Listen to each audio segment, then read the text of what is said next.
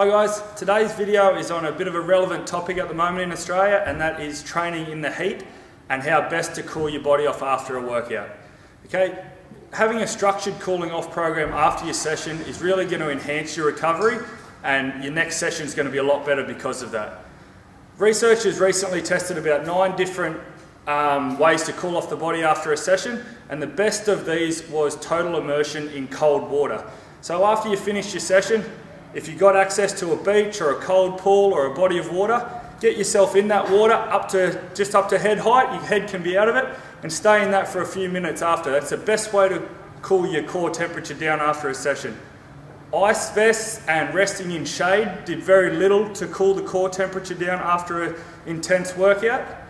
Another really good way to cool the core temperature down if you don't have access to a pool of water is just to immerse your forearms in water. Okay, so it's not just your hands or your wrists. Get your full forearms into nice cold water, not just room temperature, and that is really good because of all the blood flow through this area. It's really good at cooling down that core temperature, and you're going to recover much better. Another really simple thing, and everyone should be doing this anyway, is if you're drinking nice cold beverages before, during and after your sessions.